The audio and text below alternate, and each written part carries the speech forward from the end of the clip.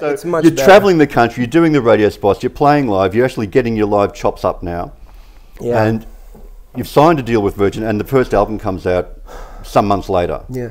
You know, what was that like once the album came out and you're actually promoting an album now? Oh, it was continued whirlwind. We came back.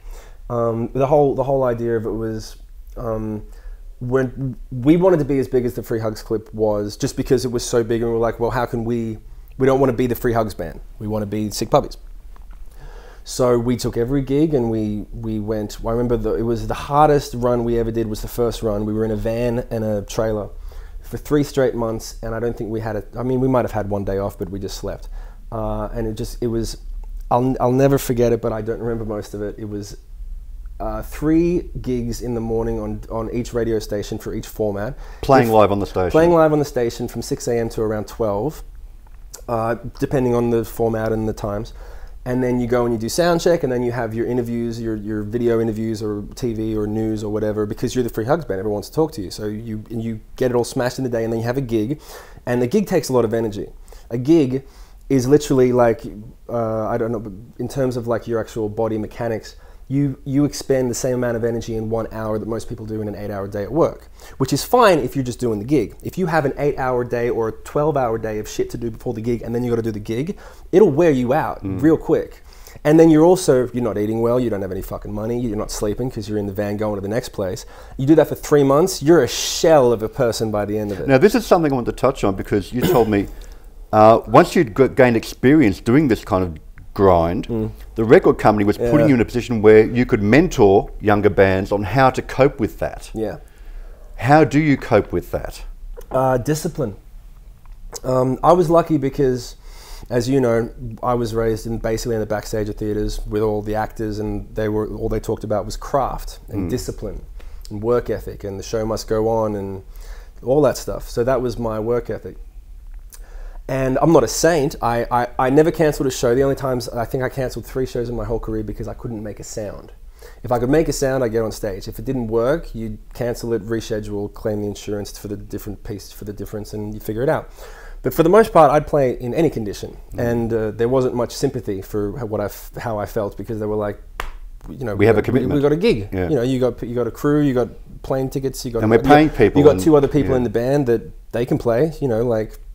So as much as it was like, well, have a rest when it's scheduled, you know, but it's not like you don't get to call in sick like when you work at a day job. And it wasn't scheduled very often. No, it was never scheduled. They don't give a shit. They don't, and you can't like.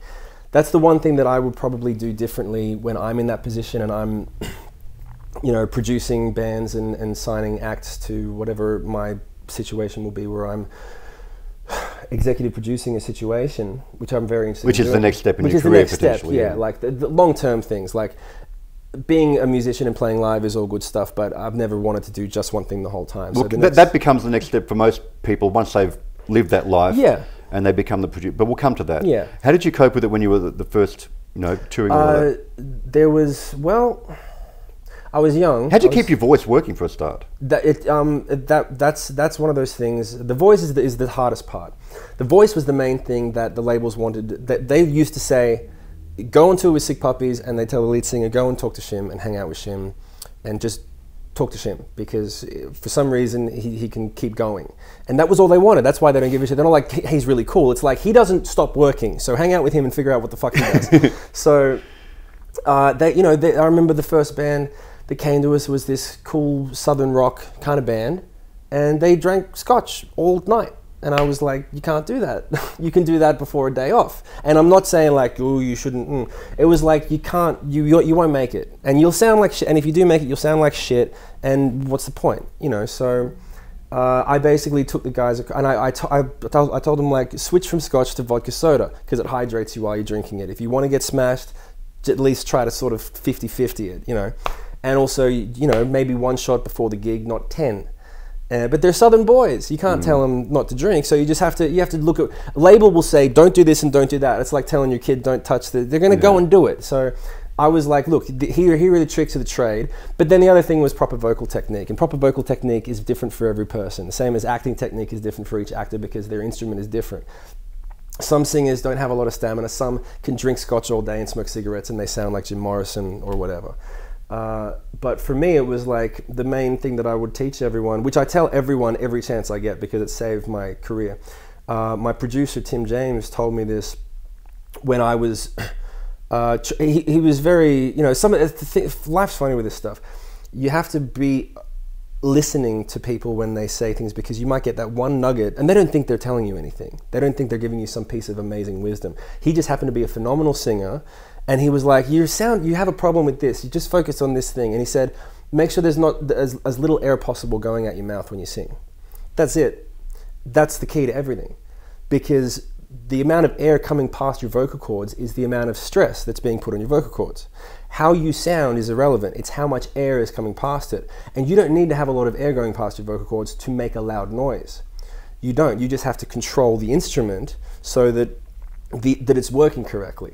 So if you have all of this air going past it, your vocal cords are doing this and they're grinding up against each other. And if you do this with your hands for 2 hours, you're going to get blisters and they're going to get all fucked up, right? If you're just doing this and there's not a lot of motion, there's not a lot of energy in it, it's the same type of thing. It's just a muscle. It's just these two little guys. And it's the same as acting training, vocal training, using the diaphragm. And you've done a bit of that before. It's all that stuff, the diaphragm, making sure it all connects. And so I'd go to these guys and I'd say, sing your songs, sing your entire album with your hand in front of your mouth like that. You'll feel the air coming out and figure out how to sound like you want to sound with little air coming out. And they would do that and it would change their whole set because they'd also have more air to run around and be a rock star and everything.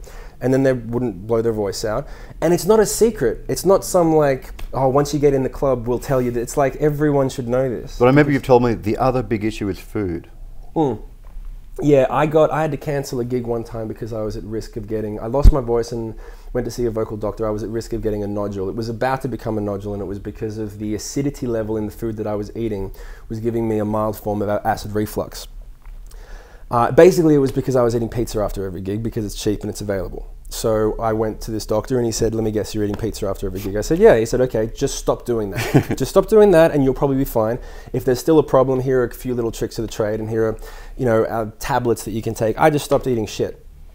And, but that acidity level, you know, and basically before every show, I would have a routine of, no matter what had happened in the day or what was going on, I'd have a 5-hour energy drink. I'd have a full serving of oatmeal with a bit of honey. And then I would have a bit of baking soda in water right before I go on because it gets all the gas out.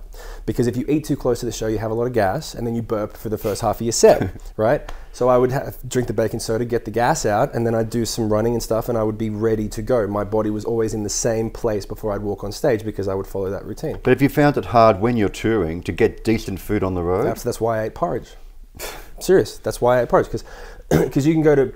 Especially in America. Especially in America, but also you're playing clubs. There's bar food. It's deep fried this and that. It's baked potatoes with cheese on top. You can have a baked potato with a bit of butter on it, and that'll do it. But even then, I just preferred oatmeal because oatmeal you buy it, you pop it in the container above the microwave with the takeout cups. You make coffee, pop it in there, stir the water in, nuke it for 2 minutes, pop the honey in, ready to go. It's there all the time. You don't have to walk over. Because sometimes I couldn't get my meal on time, which sounds very rock star, but it's just one of the things you deal with.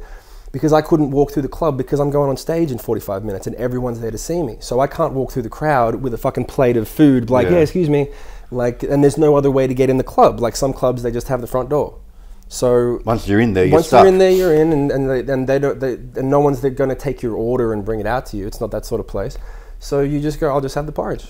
So it just became a routine. It became easier.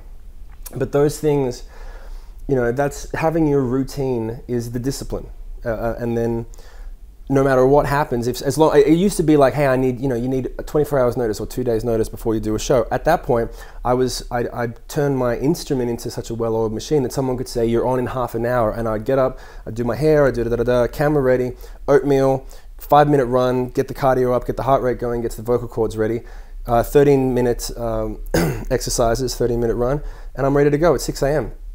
because that's the job.